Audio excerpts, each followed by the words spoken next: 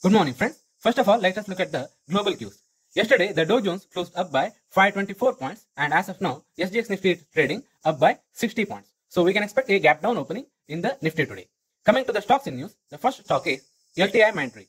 The IT company said its consolidated profit grew 11% Q on Q to rupees 1,100 crore, while revenue increased 0.8% to rupees 8,600 crore compared to the previous quarter.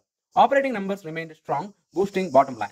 Revenue in dollar terms increased by 1% Q on Q to dollar 1,057 million, and the same in constant currency grew 0.7%.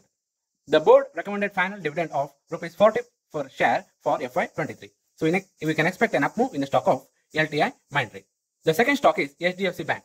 The country's largest private sector lending said the board of directors has approved the appointment of Kaizad Barucha as Deputy Managing Director and Bhavesh Zaveri as Executive Director of the bank for 3 years from April 19, 2023. So we can expect an up move in the stock of HDFC Bank as well. The third stock is Godrej Consumer Products. The company has acquired FMCG business of Raymond Consumer Care.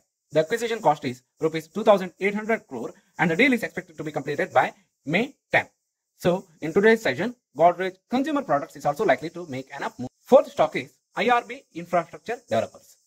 The infrastructure company has emerged as the selected bidder for the project of tolling operation, maintenance and transfer of Nehru Outer Ring Road in Hyderabad, Telangana. The total length of the project road is 158 km. The company has received a letter of award from Hyderabad Metropolitan Development Authority.